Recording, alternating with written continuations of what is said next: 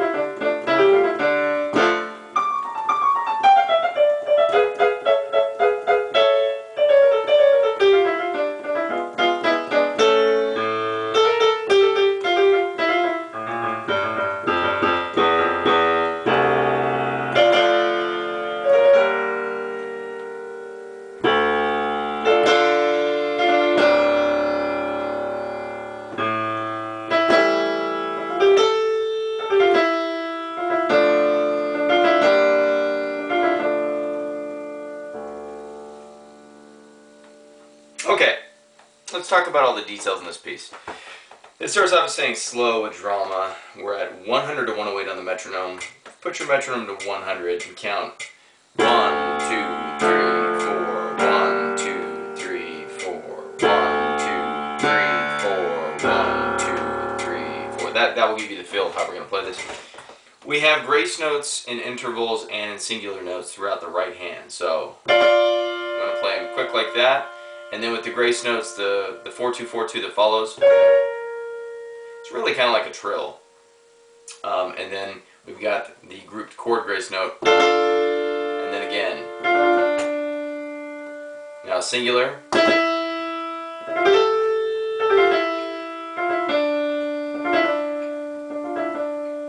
And we've got a little ritardo at the end, so you can take some liberties there and play around with it. You'll notice there's a lot of accent symbols here.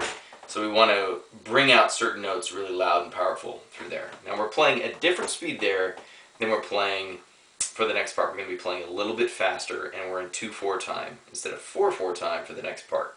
So it says 112. Let's pop our metronome up here. So 1, 2, 1, 2, or 1 and 2 and 1 and 2 and. That's about the speed we're going to be getting with the left hand. Now we're going to be playing 16th notes over 8th notes here. So if you're having trouble doing that, just slow it down to maybe 1 and 2 and 1 and 2 and 1 and 2 and like that. So it will help you get the connection between the hands.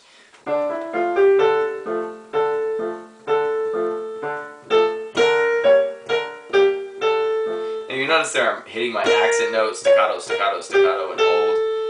Accent, accent, accent, accent. Legato through there. So try to get all your dynamics really clean through this, because we're getting near the end of this book and you really want to try to master these by now. The left hand should be very light all the way through. That's why it says light, fast finger work. So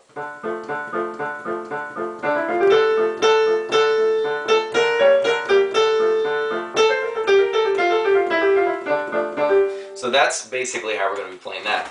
Practice it slow when you do this part. And don't forget your B flats. Now we got a first ending there, which is going to take us back to this part again. And as you play through that, we get to the second ending. We're going to jump over here. Jump here to D, D, C sharp, B flat, A. You're going to be playing that twice. Cross over with your fourth finger to play the next part.